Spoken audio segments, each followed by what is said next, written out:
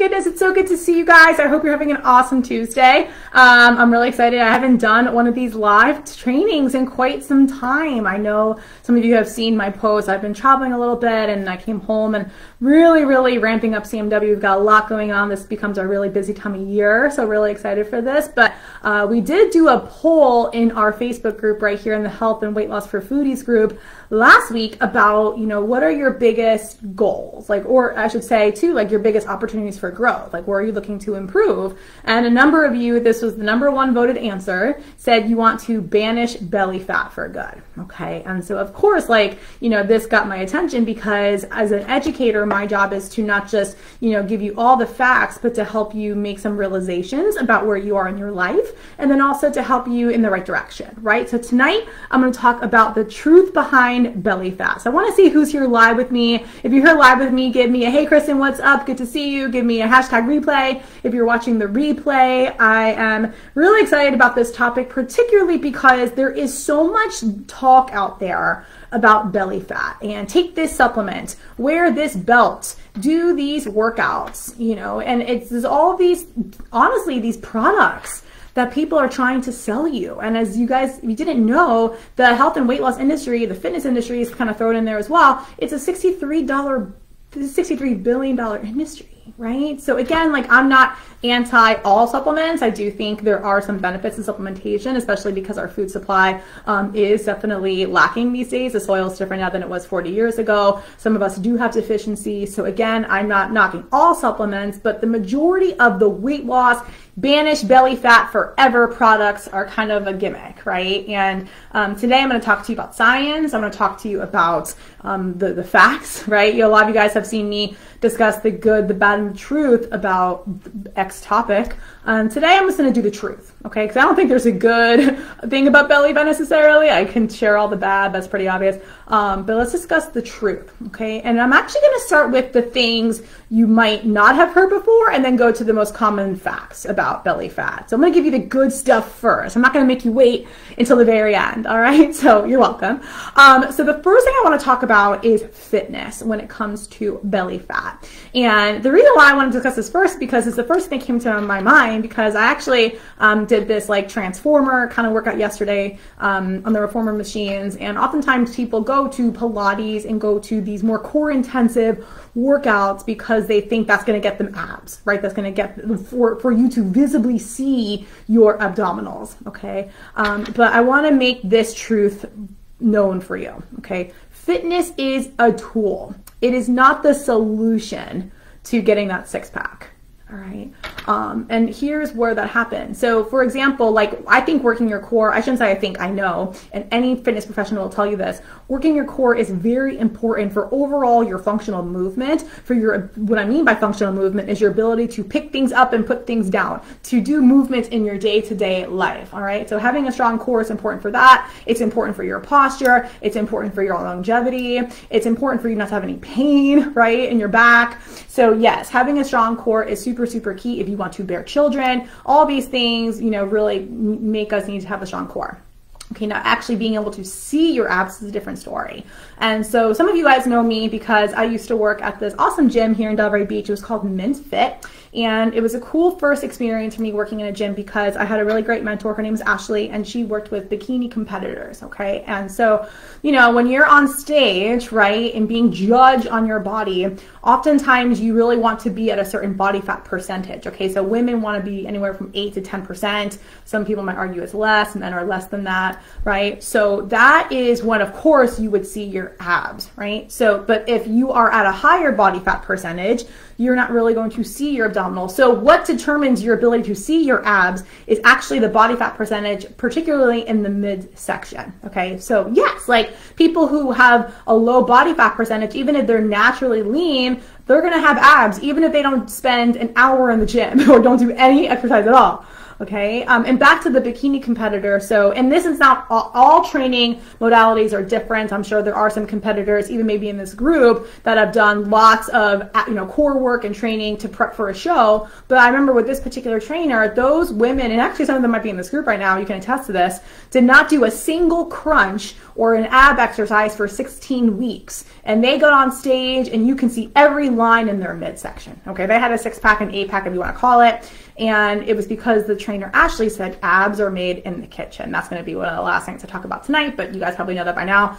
And so they didn't do a single crunch. Now, as a fitness professional, I do have my clients do some core work because, again, I think it's important for longevity. A lot of times if you don't do core work, it can lead to other injuries in your fitness life. So again, I think it's important. But again, you can be doing 30 minutes of abs and not see your abs. And I've had some clients in the past like say, oh yeah, I was doing this like 30-minute core workout, and I was like, why are you doing that? That's a whole, I don't think a waste of time, because I do think core work is important, but again, it is a tool, it's not the solution. So if you want to see your abs, I'm going to talk to you today about actually seeing your abs, right? And of course, like I always say, abs are made in a few ways. The kitchen, with strength training, which I'll talk about here soon, and then also working your legs.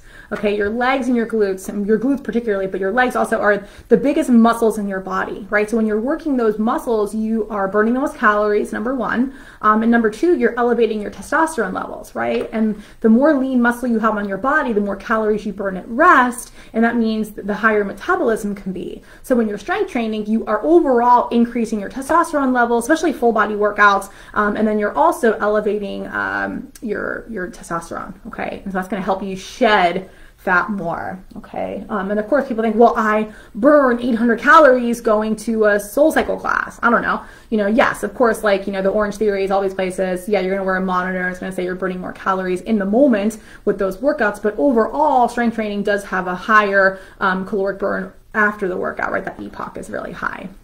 So again, fitness can help in terms of burning extra calories and elevating your metabolism, which yes, can help in terms of burning some fat, actually, yes, in the midsection, but you guys, like, you cannot out-train a bad diet, right? And again, like, fitness is not even, it's just a small tool, not just for the midsection guys, but overall for weight loss in general.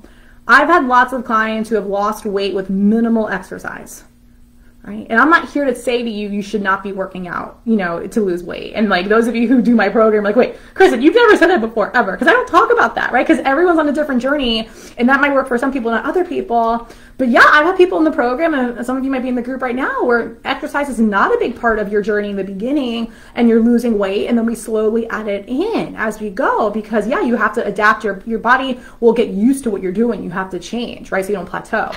But again, it's a matter of understanding, you guys, that doing all those crunches, all those planks, the belts, and I'm talking about the belts, like, again, like, in my experience, a belt, yes, it can help with form. It can help with like bracing your core while you're working out, which is really important, because oftentimes, people will say, brace your core while you're lifting, and we don't really know what that means or what to do. So the belt will naturally help you do that, especially for heavier lifts.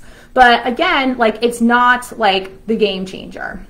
Okay, and if someone says it is a game changer, they might not have had a lot to lose in that midsection, and oftentimes it is going to be water weight, okay, or something small, right? So then you go, let's say it's Taco Tuesday. I'm going to Taco Tuesday after this. You go to Taco Tuesday, have a couple tacos, maybe get a margarita. You put all the salt in your body. You go home and you look the same, right? So again, or you look different than when you had the belt on. So the belt is just like a short-term solution most of the time. And I'm sure there are stories out there and people that swear by it, but in my experience, I don't see that as the long-term solution whatsoever. Okay, so fitness is a small tool. It's not the solution.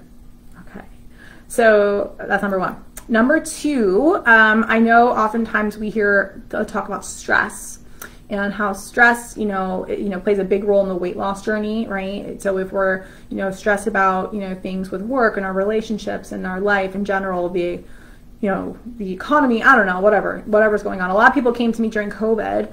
They came to CMW and saying, I put on all this weight during COVID. I was just so stressed with all the things going on in the world, all these external circumstances, right? And yeah, absolutely, that's going to cause you to eat differently. Maybe you're not moving as much. You're stressed out, so you don't feel like cooking, right? So of course that's going to lead to weight gain because you're not making the better food choices and movement choices. But moreover, stress, right, the cortisol hormone is harbored in your midsection, like actually a little bit below your belly button. Okay, so oftentimes I've had clients where they're lean, maybe they have like skinny arms, skinny legs, and they just carry all their weight in their midsection. Oftentimes that comes from stress.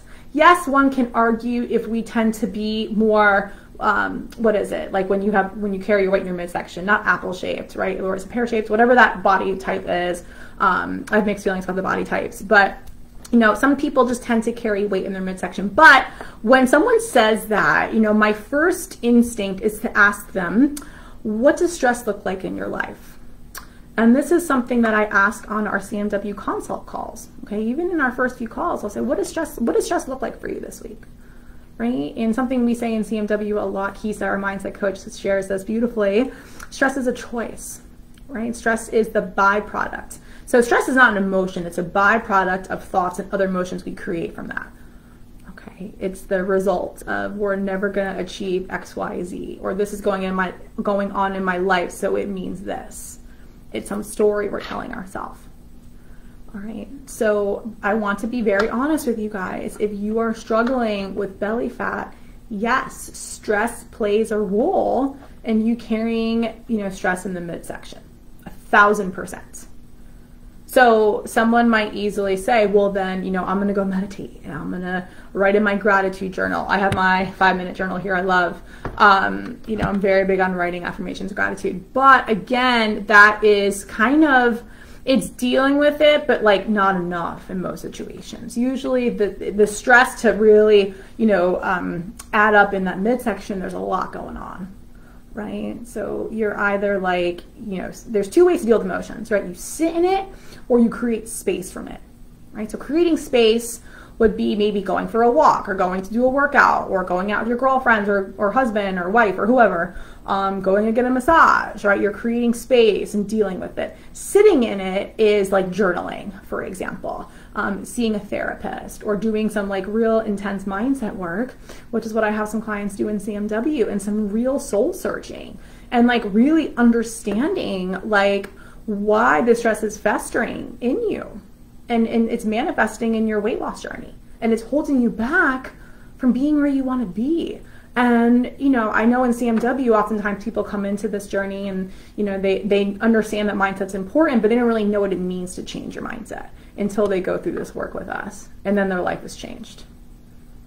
Okay. So, yes, stress does play a role in that midsection. So if you're not doing anything to manage or handle that stress in your life, I would highly recommend that be a big part of your weight loss strategy. Okay. Or your health strategy. Weight loss is not a goal for you. All right, number 3, sleep. I want to talk about sleep. And this is directly related to stress because oftentimes when we don't get enough sleep, we are more prone to stress.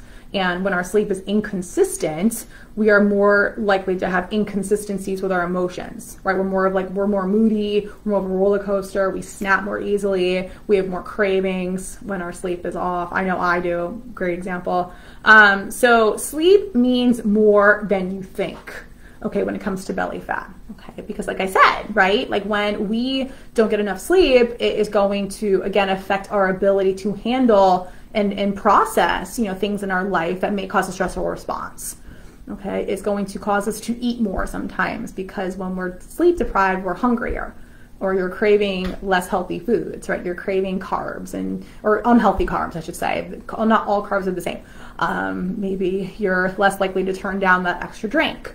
And also too, it affects your hormone balance, right? There are so many questions, and I'll get into this soon, about your hormones, right? And I want to talk about your hunger producing and your hunger suppressing hormones right now, leptin and ghrelin, right? So, leptin is your hunger suppressing hormone, right? So it's supposed to help you tell yourself not to eat anymore. It helps with portion control. It helps you realize that you don't need any more food, right? So when you don't sleep enough, your body does not produce enough leptin. So leptin and ghrelin, right, just like testosterone and estrogen, they are inverse hormones, right? So when your leptin is low, your ghrelin is going to be high, right? So if we're not producing enough leptin, that means your body is going to have more ghrelin. And this is your hunger creating hormone, right? This is why you're wanting all the not healthy foods. And you guys, like, I'm human. I'm not perfect.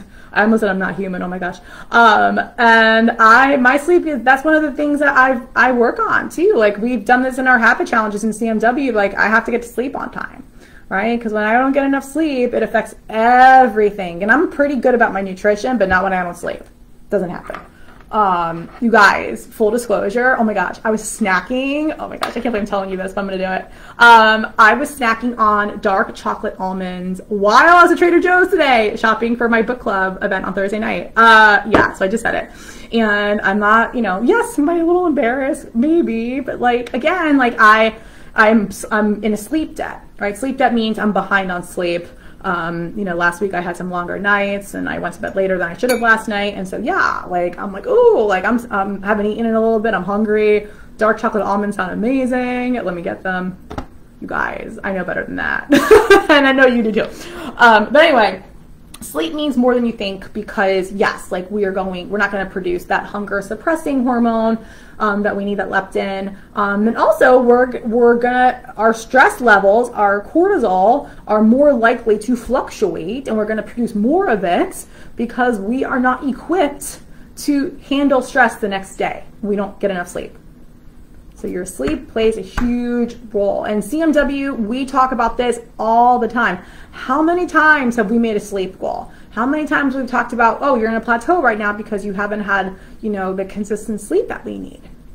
And I work with really busy people, guys, and we work with, you know, people that own their own business. We work with nurses who work night shifts. We work with people that work all kinds of hours, or people that have kids and they don't sleep through the night. Like, I understand that sometimes that sleep is out of your control. But what I can tell you is that there are other ways to manage your stress, number one, so we can banish the belly fat for good. And number two, there is a way for you to catch up on sleep, so we have less of a sleep debt. Okay, I can have a whole conversation on sleep debt. There's a lot to talk about sleep debt if you read or watch any sleep science. Super interesting. All right, so that's number three. Sleep means more than you think. Number four, body shape can play a role. And I said this earlier that, like, you know, I'm not somebody that really harps on body shape, because I feel like if you do, you're almost manifesting that you cannot succeed. Like, oh, I'm just stuck at this size, right? Like, there's no transformation possible for me. And that's not true, because transformation can be possible with anything, as long as you put your mind to it and you have the right strategy. It's totally doable. You know, body shape for me, for example, like, I know, like, I'm super rectangle, we call it, right? Like, I am straight down, I have no curves.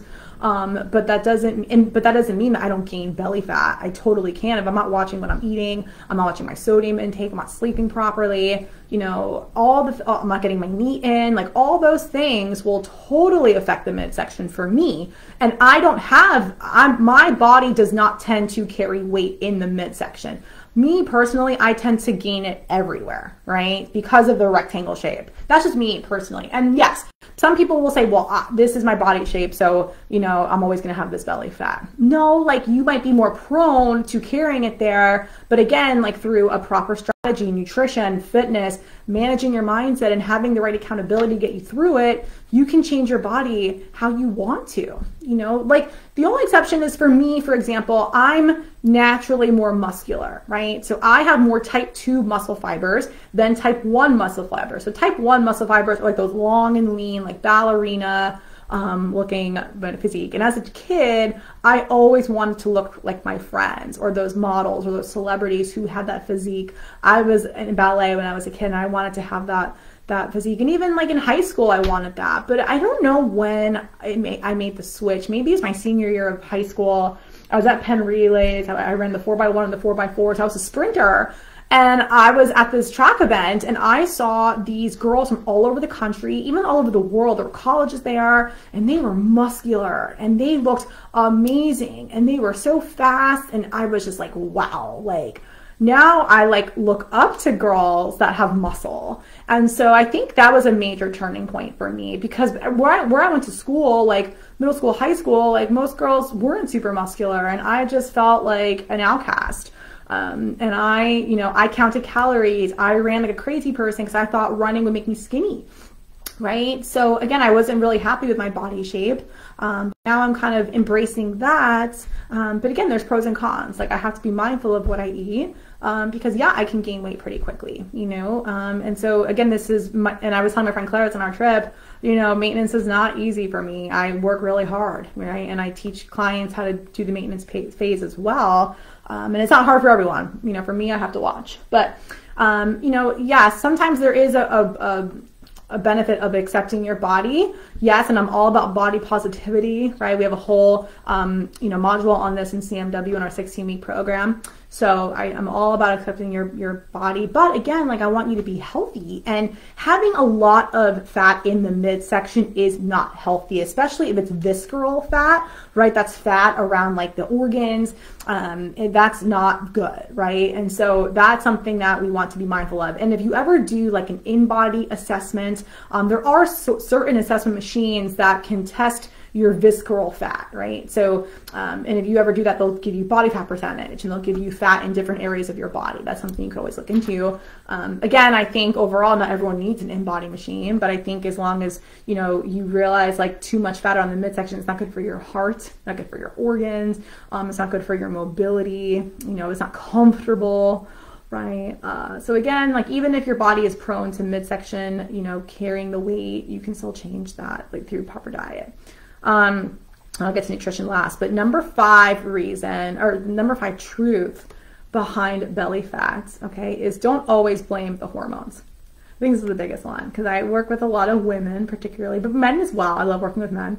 And oftentimes women will say, well, it's just my hormones. Like, yeah, like I just, my thyroid's off, I have Hashimoto's and, all these things. And although like, having an underactive, hypothyroid, for example, can make weight loss, like for some people, and not for most people. I honestly, in CMW, we've had a lot of success with people with a thyroid condition. But yeah, it can maybe slow it down a little bit, but it doesn't make it impossible at all. Oftentimes, by changing up your movement and changing up the other things I've talked about tonight, your fitness, your sleep, your stress, you'll be fine, right? We're just blaming the thyroid, to be honest. And even women I've worked with who have gone and gotten tested for thyroid, they've had no problems. So they go, it's totally normal. Or maybe it's a little bit low, but not enough to keep you stuck. Especially when like girls in their 20s and 30s come to me and say it's their thyroid. And it's like, well, what about the other hormones in your body? Now, if your estrogen hormone is super, super high, that can be a different story, right? Because estrogen is a fat storing hormone. So you might be more prone to storing fat if your estrogen levels are through the roof. And that's oftentimes where you might be put on a testosterone supplement, right? Because like I said, estrogen and testosterone are also inverse hormones as well.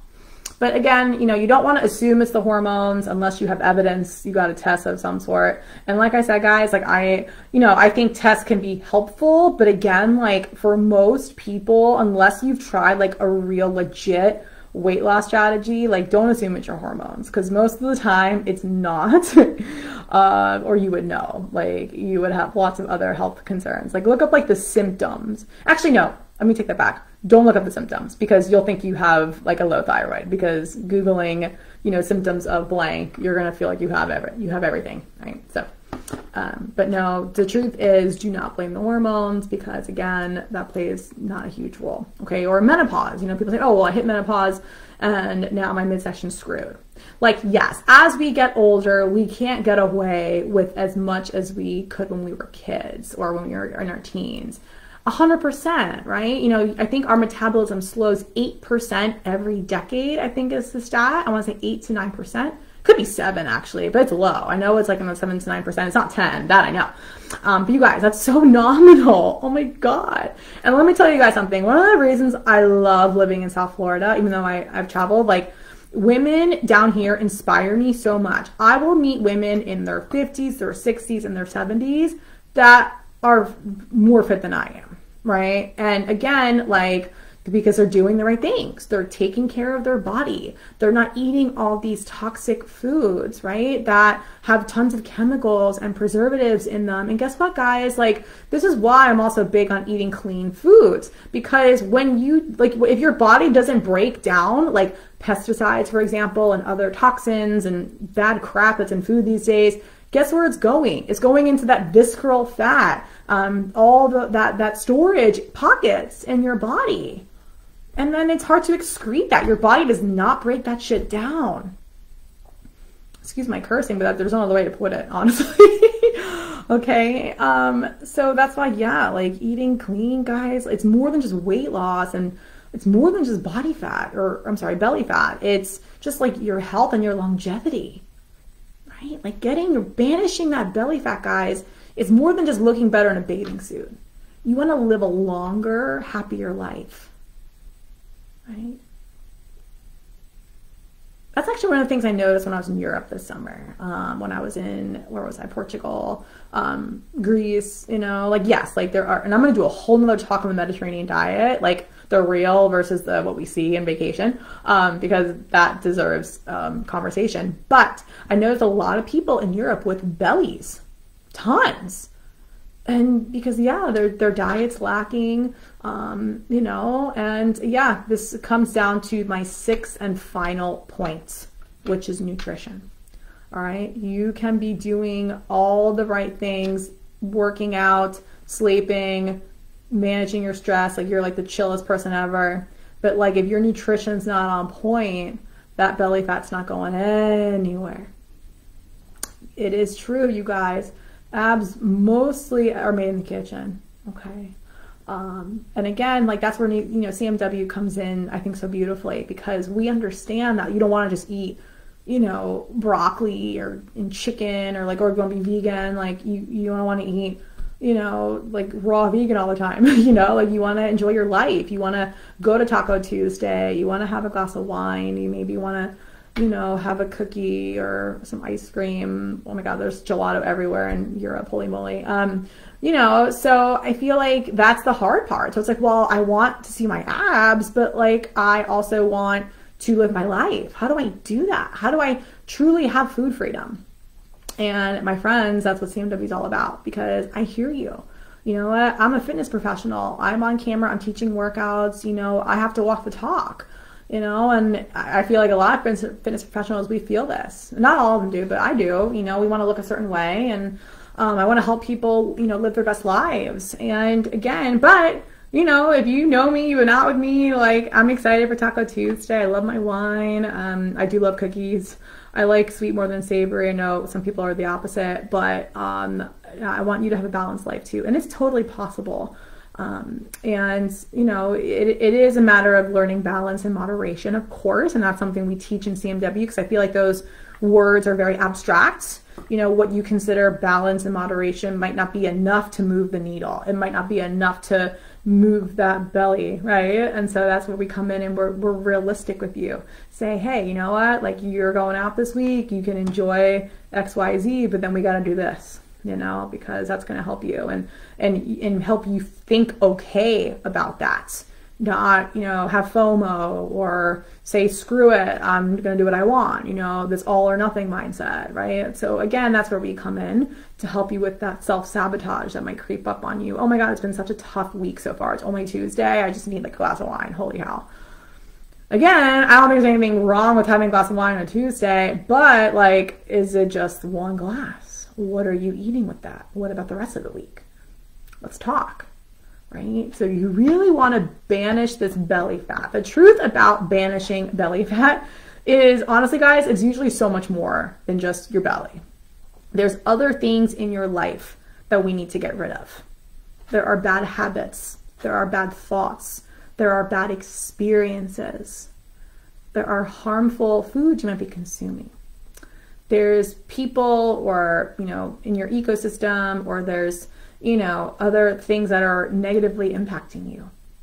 Like, you're hearing this nutrition advice, your trainer tells you to do this, you know, but it doesn't serve you anymore, and you're not seeing the results that you want. The truth behind belly fat is every person has a different way to combat it. Okay, and this is why I don't come on here and give blanket statement, details.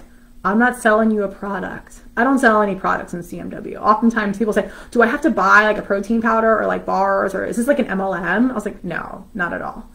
I don't sell anything.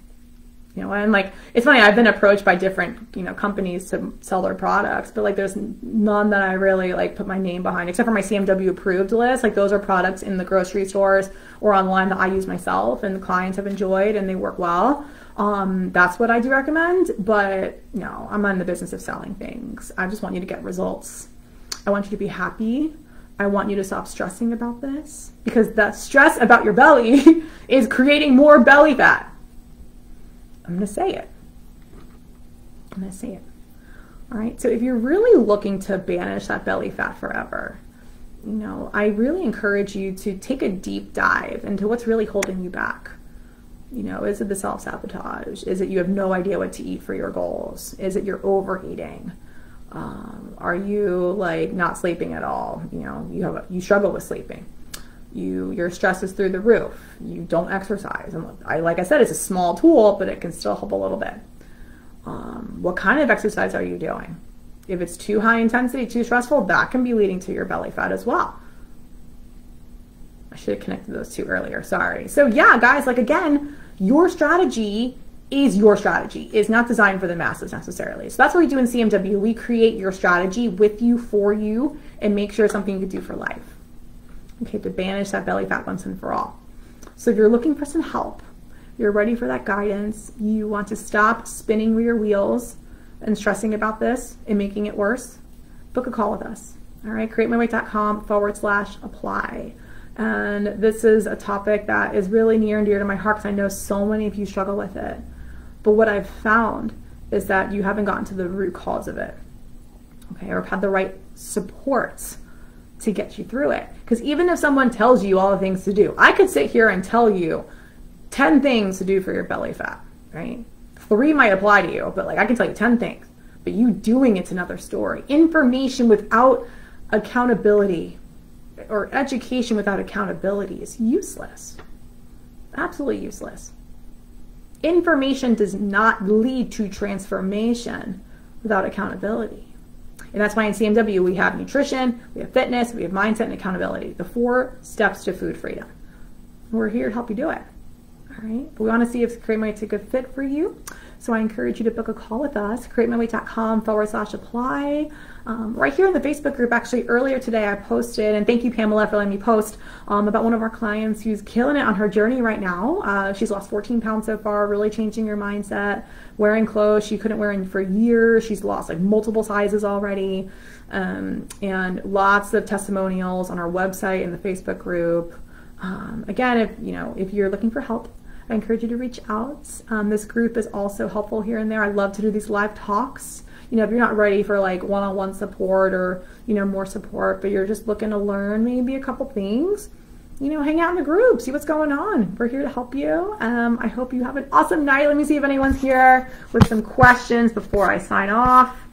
I don't see any questions yet. Okay, awesome. Well, I'll check back later. Have an awesome Tuesday. I'm off for tacos. All right, bye.